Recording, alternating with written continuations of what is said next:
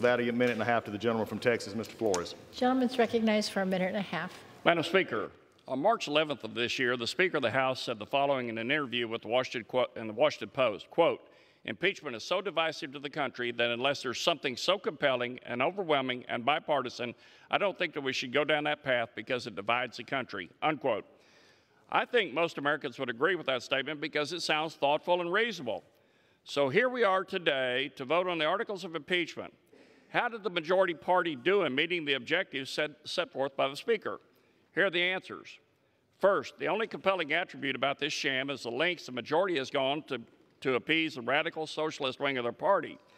Second, the only overwhelming feature about this sham is the abuse of power by the majority and the reckless disregard for fairness by the majority throughout this entire circus.